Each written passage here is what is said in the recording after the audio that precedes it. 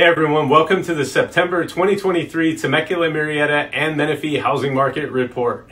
I'm sure you've heard about the housing shortage and the rising interest rates. If you're wondering how that's affecting our local housing market, you came to the right place. I'm Bernal, your Southern California real estate agent. If you're thinking about buying or selling a home in any of these cities, we do this report every month, and I highly encourage you to subscribe to my channel and turn on notifications so you don't miss any of our upcoming reports with the latest and greatest housing market info for Murrieta, Temecula, and Menifee. If you want to see homes for sale in these cities, there's a link for each city in the description below. All right, here we go, starting with the number of homes sold. Despite the lack of inventory last month, in August, we sold 119 homes in Temecula, compared to 95 in July, for an increase of 25% month over month. In Murrieta, we had 111 homes sold in August, and compared to 121 sold in July, which works out to be 8% less homes sold in August than in July. Over in Menifee, we sold 127 homes last month compared to 105 in July, for a 21% increase month over month. Now let's look at how many homes were sold last year compared to this year for the month of August. In Temecula, we had 13% less home sales this year than last.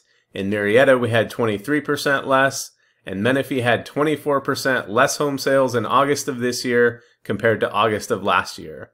So the number of homes sold is down in all three cities year over year. Let's talk about inventory, which is how many homes are actively for sale. At the end of August, there were 186 homes actively for sale in Temecula compared to 191 at the end of July, which is a decrease of about 3%. Last year in August, there were 374 homes actively for sale in Temecula compared to only 186 this year. So we had 50% less homes for sale at this time compared to last year at this time. In Murrieta, we had 176 homes actively for sale at the end of August compared to 177 in July, which works out to be about a 0.5% drop. Last year in August compared to this year in August, however, we had 61% less homes actively for sale in Murrieta. Month over month in Menifee, we had 228 homes actively for sale at the end of August compared to 242 homes at the end of July, which is about a 6% drop. And when comparing last August to this August, we are down 51%. So inventory is down significantly for the year across all three cities. If you're looking to buy a home, don't let the shortage of inventory deter you. There are some really nice homes for sale, and we have a very high success rate when it comes to getting our clients' offers accepted. So if you're looking to buy a home, give us a call. We'd love to help you. Okay, let's talk about interest rates. Interest rates have continued their upward trend. Last month, in August, 30-year fixed mortgage rates bounced around from as low as about 7% to as high as 7.5%.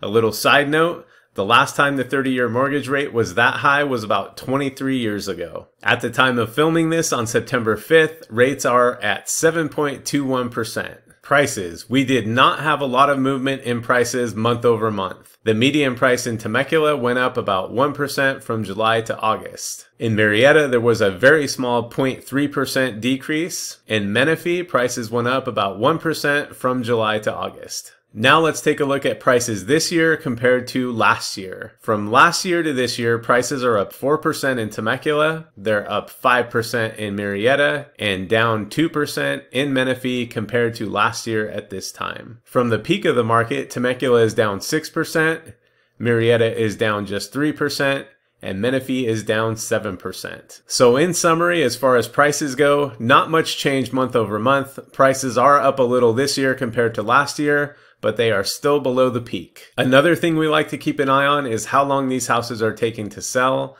also known as average days on market. Since the beginning of the year, this number has been trending down. In other words, homes are selling faster now than they were at the beginning of the year. Month over month, days on market in Temecula dropped. In July, homes were selling in 28 days. In August, that dropped to 25. In Murrieta, we went from 25 days in July to 24 in August, so not much change there. Menifee had the biggest decrease, going from 41 days on market in July to 34 in August. One thing to keep in mind for this stat is that it is an average. Homes can sell much faster or take longer to sell than the average. For example, a remodeled home with a big backyard and a pool that's priced competitively will usually sell much quicker than a home that doesn't have those features, especially if it's not priced accordingly. Next, we're going to look at list price compared to sales price.